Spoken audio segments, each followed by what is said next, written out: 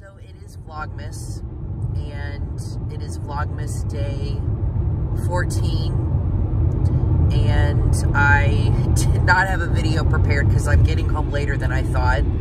We are headed home from Disney, and what happened is I drove to Stewart to visit my dad, and we had lunch with my dad and my cousins.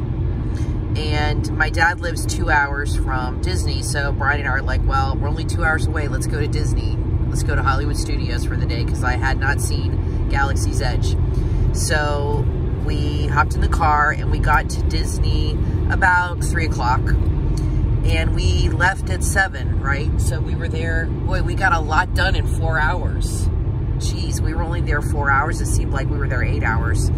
And we got a lot done. The park was really not crowded at all for a Saturday. The weather was amazing. We had a really good time, and my energy level held up pretty good. I was pretty surprised.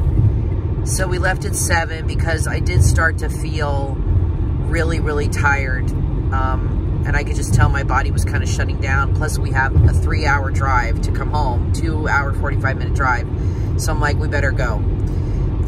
But the park looked amazing. The good thing about this time of year is it is Christmas, but it gets darker earlier. It gets dark around 5:30, so they turn on all the lights. If it was summertime, you know, it wouldn't get dark till 8:30. So it gets dark like 3 hours earlier now than in the summer, and all the lights are on. So Toy Story was all lit up, that too.